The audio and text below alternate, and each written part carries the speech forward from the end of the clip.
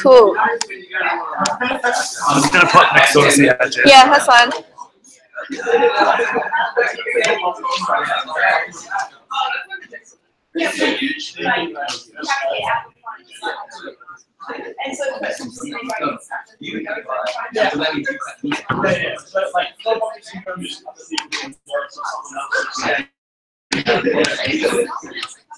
Okay, like I mean, that's why I just aim to be average of everything. So they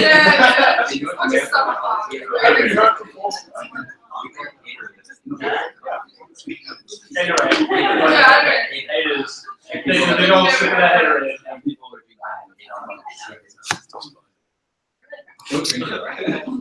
Okay, hopefully this works. Oh, it's so good. Awesome. All right, let's start. Thanks everyone for coming. I know it's late on a Monday, so, and thank you to my Vespa for coming, even though you guys have seen most of the slides before, I'm sorry. Cool, so today I'm going to be covering some, I think Yale did upper GIT with you last week, and so hopefully she would have covered everything that I'm not covering today. So we'll go through some conditions of the pancreas, the small intestine, the large intestine, the rectum, and the anus, and then we'll do some OSCE presentations and particular sessions that you might get. Cool, so let's start with pancreatitis. I'm going to try to make this interactive, but if you guys are too unresponsive, I'll just give up and make it didactic, so that's fine. Okay, so pancreatitis is the inflammation of the pancreas, basically. It can be acute or it can be chronic. And if it's acute, then the assumption is that it will reverse itself afterwards. But if it's chronic, that usually happens after you've had a few episodes of acute pancreatitis, and then there's irreversible structural changes to the pancreas. Okay. Can you guys please give me a cause of pancreatitis, starting from Jake at the front. Alcohol. Alcohol, good. Stones. Stones, good. What stones? What stones? Gallstones. Keep going. Yeah. Trauma, that was for people you can't hear at home. Yep. It's not one of the causes that I have, but smoking's bad anyway, so that's fine. All right. So this is the mnemonic that most people use. It's called I get smashed, and basically the top 3 most common causes of pancreatitis are gallstones and alcohol, and then idiopathic, which is a bit of a cop-out answer, but a lot of it is unexplained. And then there's lots of random ones like scorpion stings. It can be autoimmune, and it can be due to like hypercalcemia or hyperlipidemia, and you can get pancreatitis after an ERCP because you get irritation to the area as well, so that's an important one to remember. In terms of clinical features, so a person with pancreatitis will present most likely with epigastric, like very severe epigastric abdominal pain that radiates to the back. And you'll have a fever, they won't want to eat, they'll be nauseous, they might throw up a few times, and if it's quite severe, then they can get jaundice because it can compress in the bile duct as well. And then you might notice signs of retroperitoneal hemorrhage, which is a complication of pancreatitis. So you can get Cullen-Stein and Gray Turners, which I've got pictures of over here. In terms of investigations, we like to break our investigations into bedside bloods and imaging, if you haven't been taught that already. So bedside investigations you can do include a urinalysis and just a blood sugar. In terms of bloods, we'll do FBE, UEC, LFTs, CRP, you can do coags and calcium. And the really important ones that you have to do for pancreatitis are lipase and amylase. Does anyone know why? Yes, Jay. But that's what the pancreas produces, so any inflammation, they go up. Yeah, good. And so, enzymes. What are you looking for on urine analysis? clearly you're ruling out, you can rule out an infection or something else, basically. So in terms of imaging, you can do an ultrasound, although you don't usually see much except for like maybe a little sac around the pancreas.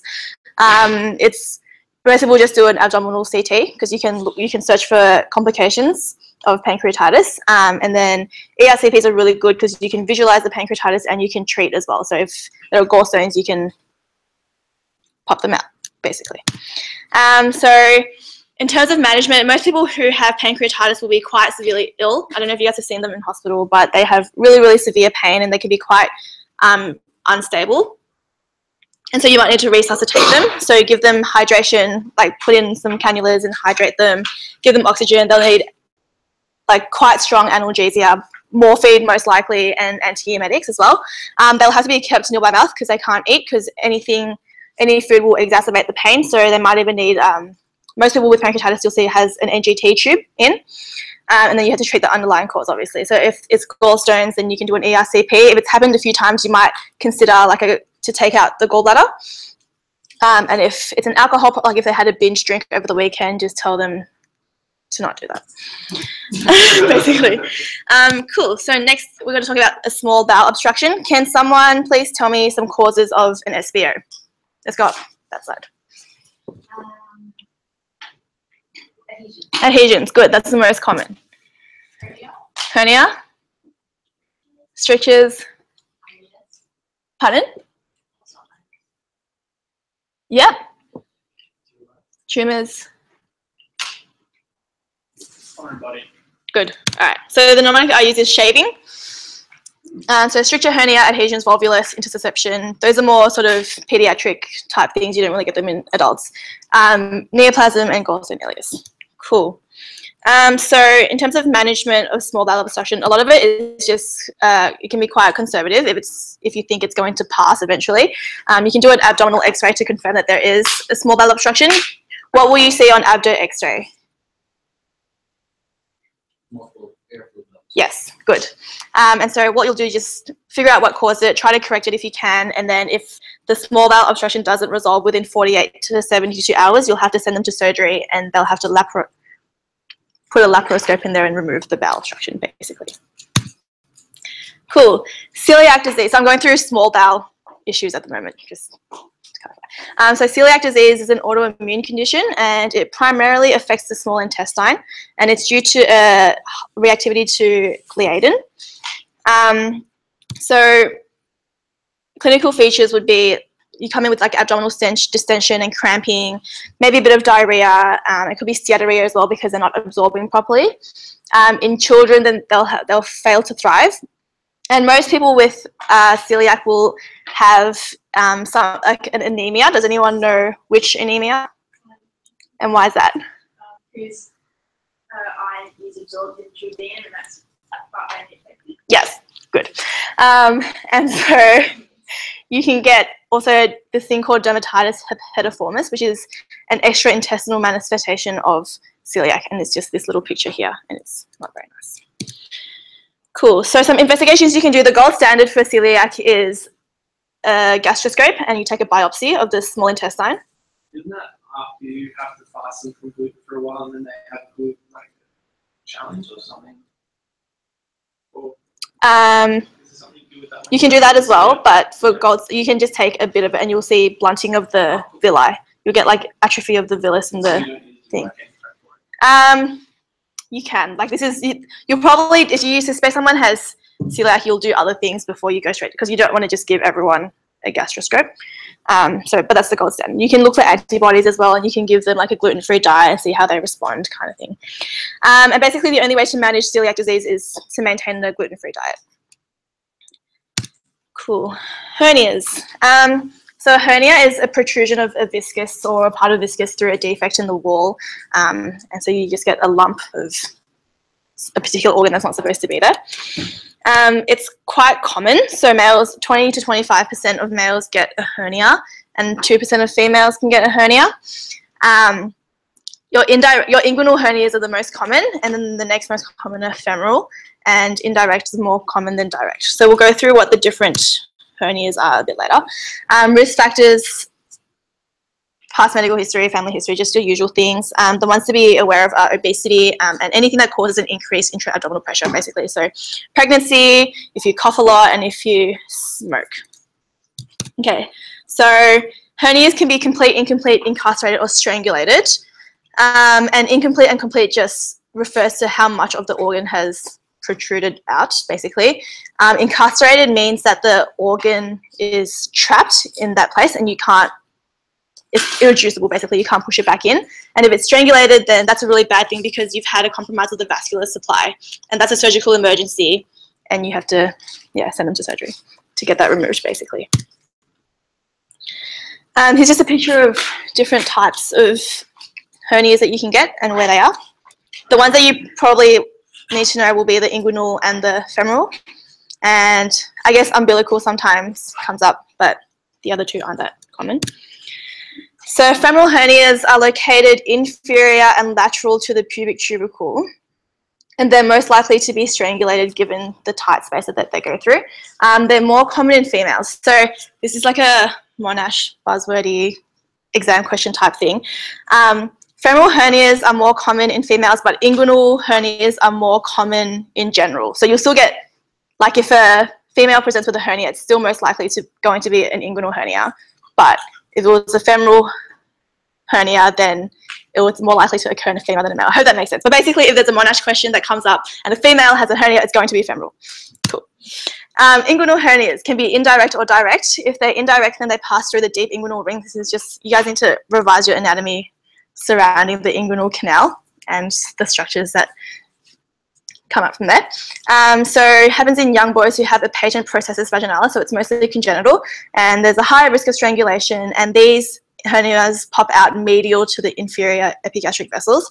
And then the direct passes through the posterior wall of the inguinal canal through this patch called the Hesselbach's triangle, and it's like a weakness in the posterior wall. It reduces quite easily, and these ones pop out lateral to the inferior epigastric vessels. So you have to be able to differentiate between them. Here's a photo. Ooh, it got cut off. But anyway, here's a diagram of where they go.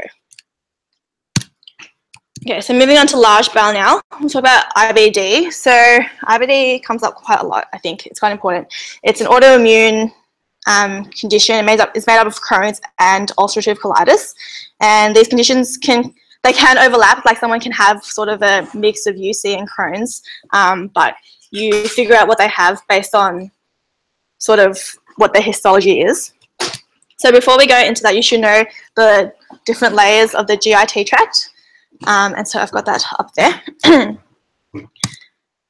Crohn's is pretty much the inflammatory disorder that affects the entire gut from the mouth to your anus. And it affects all the layers of the gut. So it's transmural. So it affects all 4 layers of the gut. It happens mostly, it's diagnosed when you're quite young because it's autoimmune. So before 30 years old, more common in Caucasians. There's a genetic component, as I said. It occurs most commonly at the terminal ileum and the ascending colon, but it can be anywhere. You get lots of ulcers that lead to a cobblestone appearance. That's the buzzword, cobblestone. And you can get non-caseating granulomas that can form, and you get strictures and fistulas, and that can lead to a bowel obstruction. So one of the main complications of Crohn's is you get a stricture and then you obstruct, basically. And then that can perforate if you don't treat it quickly. So something to notice in Crohn's is it is quite patchy in terms of where it affects. So these are called skip lesions. So in this picture, you can have like the cobblestone appearance there, and then it's completely fine, like right next to it. So this is different to ulcerative colitis. So UC affects the colon, so anywhere from rectum to cecum, and the disease will start at the rectum and it will go up to the cecum, basically. Again, quite a young onset. The risk is less in smokers, but like, don't go telling people to smoke. It's just a fun fact. It's not cool. And then, so you get rectal and left colonic disease more commonly than you get pancolitis, which is good because you don't want the whole bowel being affected. And so it will involve the entire colon. You don't get skip lesions, so you'll get like an entire patch, basically. It's only confined to the mucosa, which is the innermost layer that we talked about. You can get pseudopolyps, and that's part of the reason why ulcerative colitis can give you an increased risk of colorectal cancer. The biggest complication to look out for in terms of UC is this thing that we call toxic megacolon, which is when you get a really, really acute dilatation of large bowel and then it can perforate, which is not good. So they both kind of present in a similar way, but there are some tiny little differences, and you should be able to differentiate between what Crohn's looks like and what UC looks like. You can read off the slide, but the main things that I want to point out would be UC normally presents with a bloody diarrhea. You can get it in Crohn's as well, but it's more common in UC. Another thing would be in terms of the complications for Crohn's. So you can get perianal fissures and fistulas because it extends from the mouth to the anus. You can also get ulcers in your mouth, which you don't get in UC.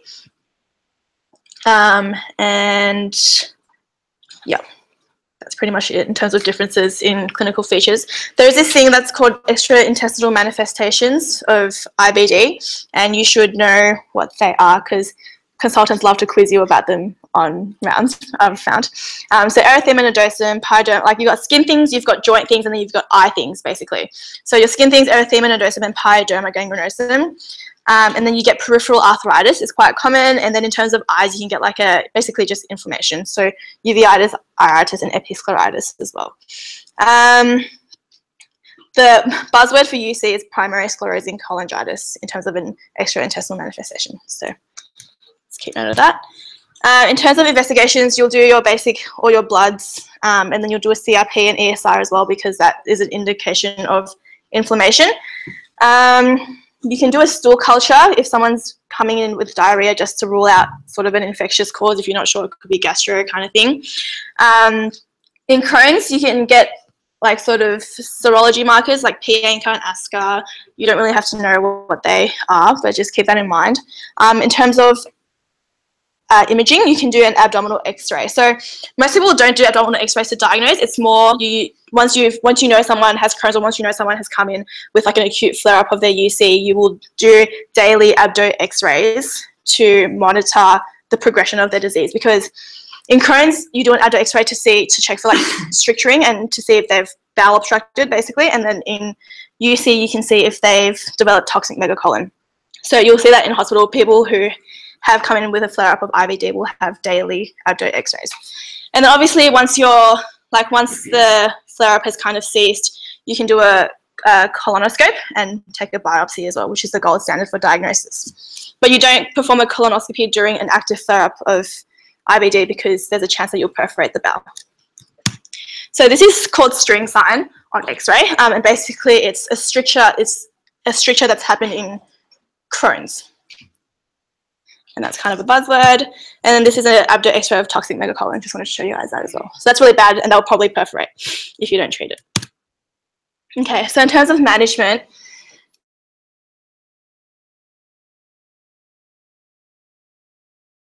there